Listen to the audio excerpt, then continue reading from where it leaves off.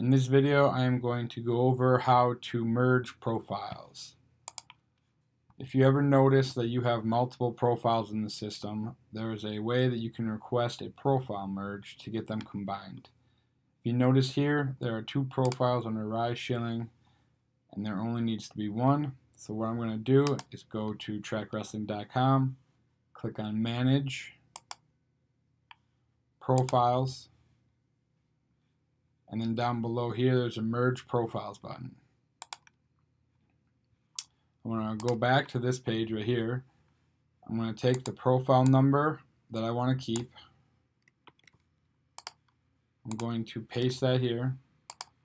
And then the number that I want merged or gone, removed, I'm going to copy, I'm going to paste it here.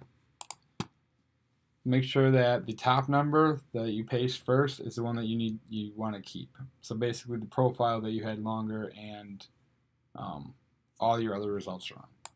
You're going to fill out this other information down below, submit it. Once it's submitted, someone from Track Wrestling will be able to look at that and approve that merge for you.